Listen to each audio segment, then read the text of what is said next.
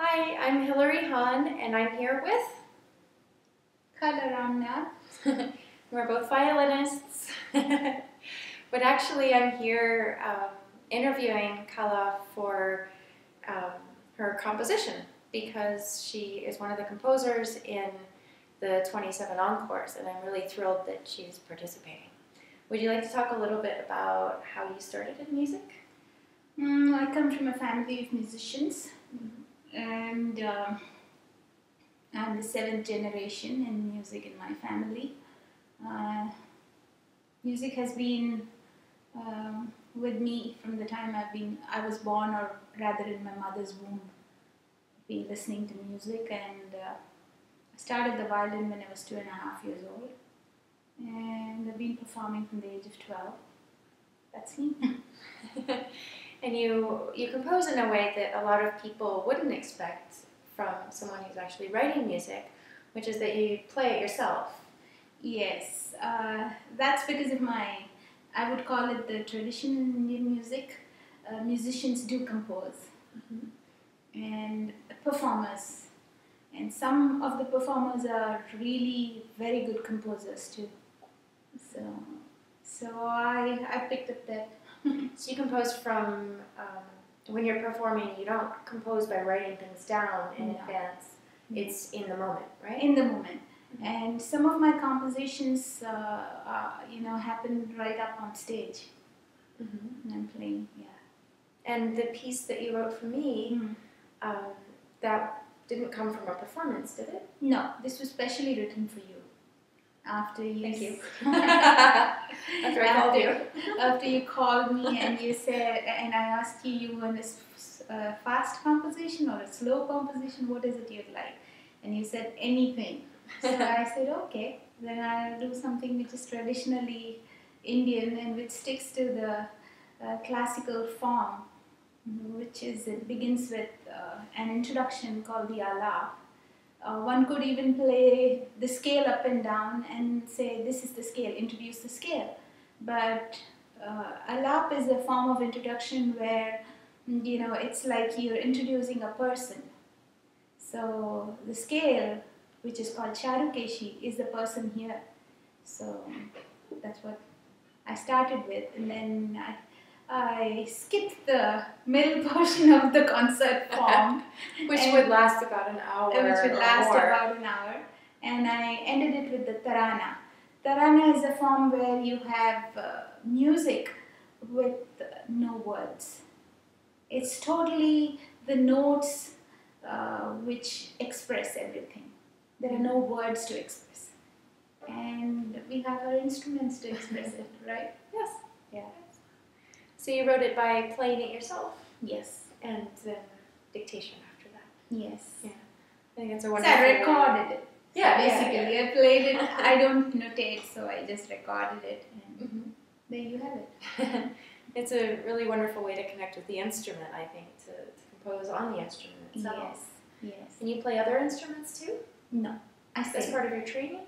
Part of my training is I play the violin, I sing, and I play a bit of tabla too.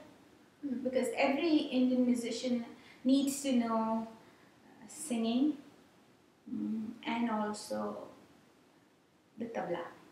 Do you sing on stage? Yes, I do. Oh. Yes. How many people are usually on stage singing? And how many people play violin on stage at the same time? Not many.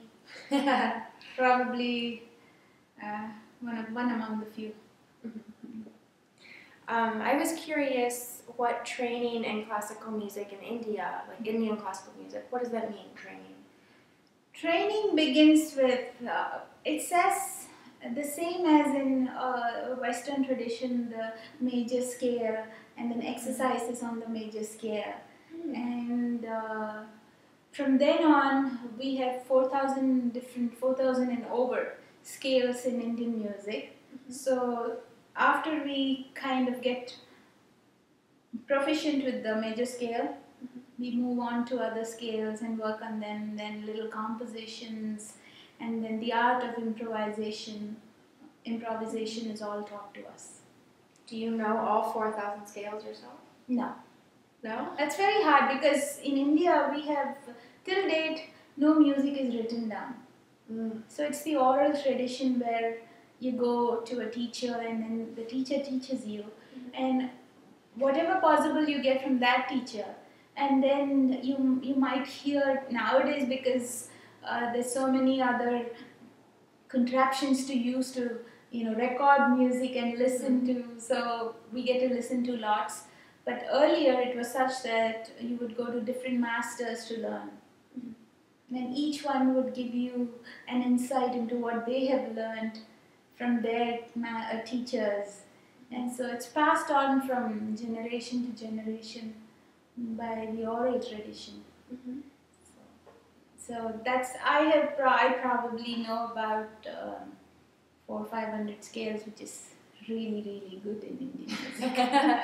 That's a lot of scales. Yeah. Kids, you think 12 is a lot. And I guess, well, yeah, so one final question, unless there's something you'd like to add, is what do you like most about music? Most about music is my life. Everything revolves around it, and I enjoy doing music. And it's every time you sit with the instrument, what you're doing is new. It's not boring. It's not like, okay, I've done this, now what next? I never get that feeling. Everything is new again and again. It's new, and the study is never ending. There's so much more. It feels like you're just a drop in the ocean. And I really like that because it keeps me grounded. It keeps me busy and wanting to know more. Life is never boring. Sounds good to me. I know you'd understand this. Yes, it is not boring. Yeah. All right, thank you very much. You're welcome. Thank you so much.